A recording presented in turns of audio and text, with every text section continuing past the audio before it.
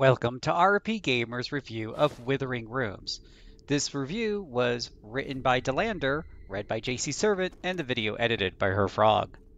Feeling unnerved or scared is always an intriguing aspect to implement in video games, and through imagery and eerie sound design, it's possible to fit horror into almost any gameplay genre. This is true of moonless, formless, withering rooms, where everything keeps the player on edge as they traverse the 2.5D roguelike Metroidvania. This sense of anxiety is present throughout the twists and turns of the story, but some aspects of the gameplay occasionally pulls players out from feeling fully immersed. Nightingale Williams wakes up in a strange bed. This is a situation that players will see often, as Nightingale is in a dream world that loops back to the start of the same night after each death. Nightingale is trapped in this dream by Robert Blackett, Mostyllian House Insane Asylum's newest keeper, who experiments on the residents of the world indefinitely. Nightingale is sent by her family in this Victorian-era mansion that houses troubled girls to be cured of imagined maladies, and which contains an ancient idol that takes a snapshot of a person in the real world and brings them into the dream world. Most can leave this dream world at any time, but Robert Blackett has corrupted the idol's original indifference into a warped nightmare world filled with insane and undead. Nightingale is driven to stay sane, but otherwise is just swept up in a journey of increasingly deranged and oddball characters as the secret of Mostyn House and the idol become more layered and intricate. Nightingale's journey dives into the supernatural manifestation of those driven insane, and for all intents and purposes, murdered individuals that have the misfortune of being swept into the idol's dream world. These poor individuals are killed time and again in the dream world, causing their inability to reconnect with their real bodies, so they are in perpetual comatose state. The tortured Robert Blackett and the other insane individuals of the dream come up with means there's little humanity left in Withering Rooms. Coming across grotesque enemies like decaying horse, legless corpses, mutated nurses, or deranged spell-slinging witches paints a vivid and disturbing picture of how a typical inhabitant ends up in Mostyn House.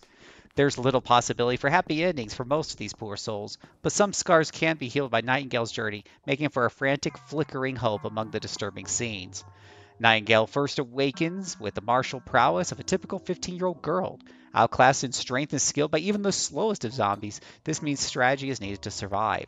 Resources are also scarce, so the easiest way to survive is to hide from the shuffling corpses and collect as much as possible. Major progression is marked by the passing of chapters, with 4 chapters in total, each with mini-quests that builds organically to moments with major consequences for the dream world. There's a decent amount of semi-randomization loot to be found everywhere. Even after the mansion shifts following each death, the basic layout stays the same. Important rooms will always be connected to the same hallways, while drawers and treasure chests are strewn everywhere and available to plunder for crafting materials, gold, and equipment. While there are plenty of chests to loot, they each contain only a small amount of crafting material for any of the numerous spells and jars that can be made, making each stop a needed one.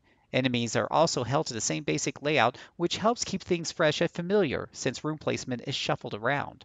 Shopkeepers can have basic supplies and some rare equipment to purchase, but most of Nightingale's arsenal will come from crafting spell scrolls or jars.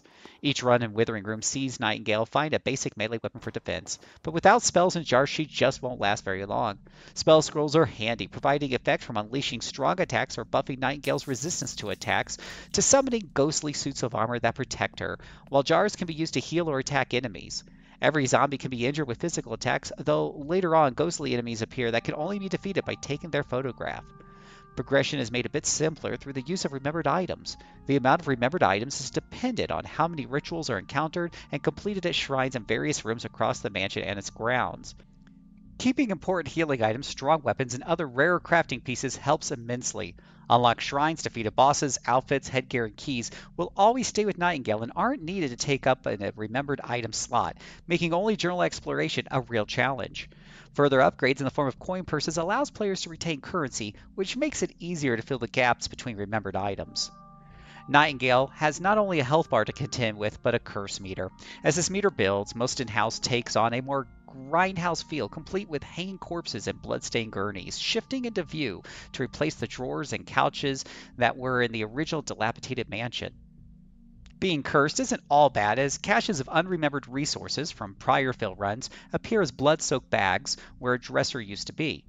Some curses are also need to enter mirrors and reach nowhere. Nowhere is the only truly safe zone, with only shopkeepers inhabiting it, and Nowhere mirrors can be used to teleport from one end of the mansion to another in one quick screen transition.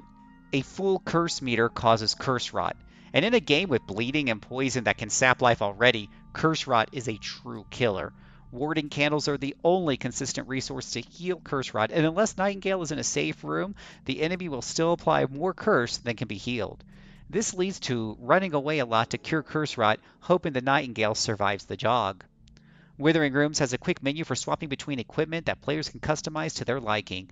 Accessing these menus pauses the game, but no items are instantly used. Nightingale has a small animation associated with everything she does, so running or dodging to get a few free seconds to heal is still important to staying alive. On standard difficulty, simply melee attacking an enemy will usually result in Nightingale losing the fight due to the high health and strength totals of every enemy. Hitboxes are pretty wide, so dodging and blocking takes a lot of time to get used to. Shields have durability and can break pretty easily. This leads to a strategic form of cat and mouse that, if successful, feels rewarding.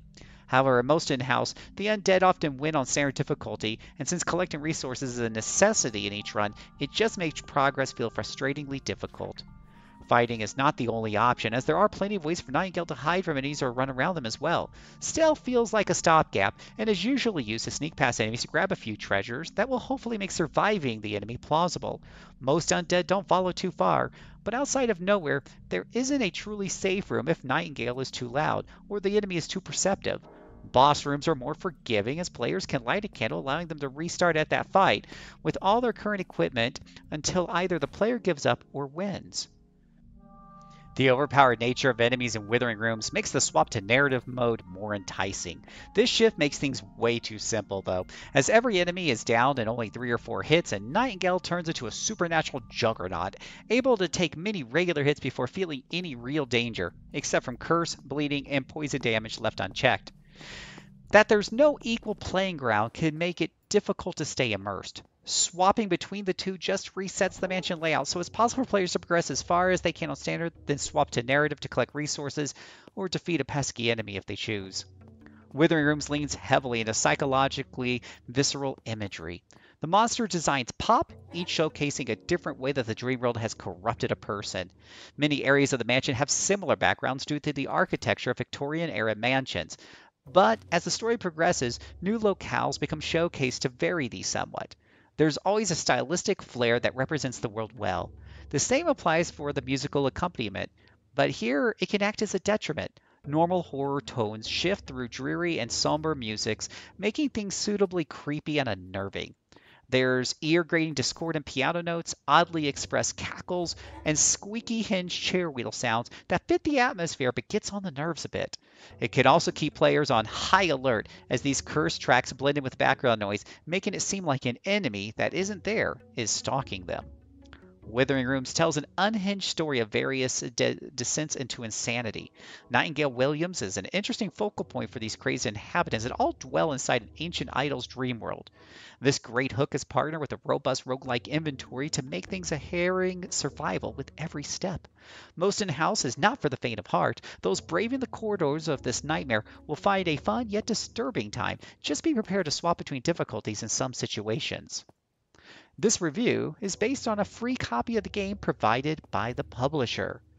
RPGamer gives Withering Rooms a 3.5 out of 5.